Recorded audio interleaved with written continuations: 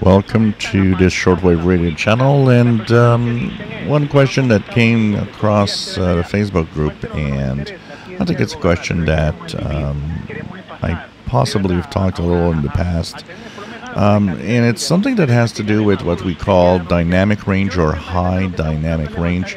The question came because the U-loop antenna is meant for high dynamic range receivers.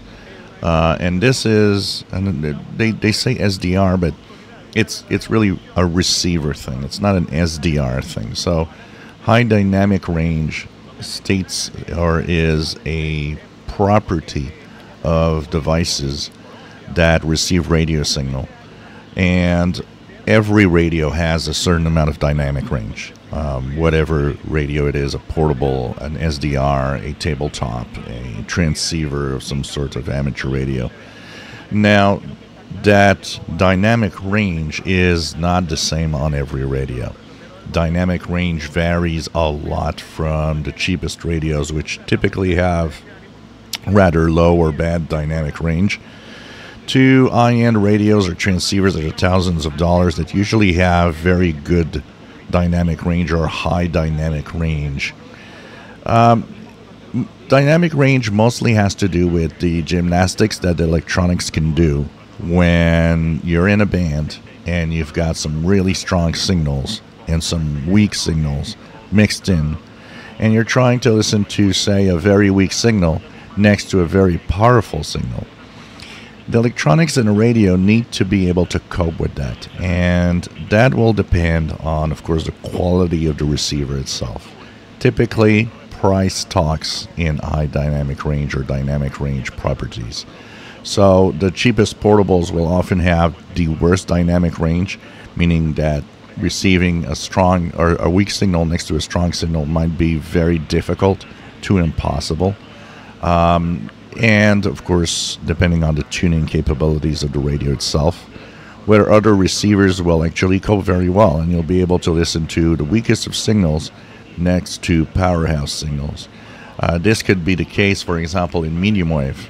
You're tuning around the medium wave band, doing some DXing. Maybe what you'll want is that the signal in the medium wave band, if, for example, you see here I've got a strong one on 1280, which is a local Montreal station, well, maybe I would like to tune in a signal on 1270 right next to it. And, of course, I'll be using different capabilities, including maybe lower sideband to move away from 1280.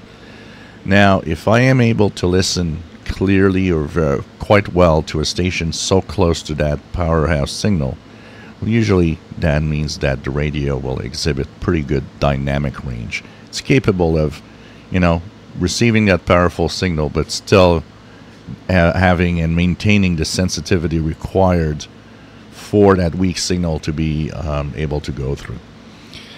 Over time, there's been a lot of radios that had very mediocre dynamic range. One of them, the Realistic DX302 that I owned for a long time, is one of them. And if you typically have a very powerful signal in a band, weak signals tend to be washed out by some white noise created by the circuit. And this exhibits usually, bad dynamic range where the signals and the electronic circuits just can't cope with it. So that will be often one of the things that you can consider being higher end radios will have higher and better high dynamic range. But you know what? A lot of cheap radios exhibit excellent dynamic range also. But think about it as being really simply, how well can you receive a weak signal next to a very powerful signal? And that will pretty much resume the high dynamic range or the dynamic range of a radio receiver. If you enjoy my videos, please subscribe, give us thumbs up. Thank you for watching.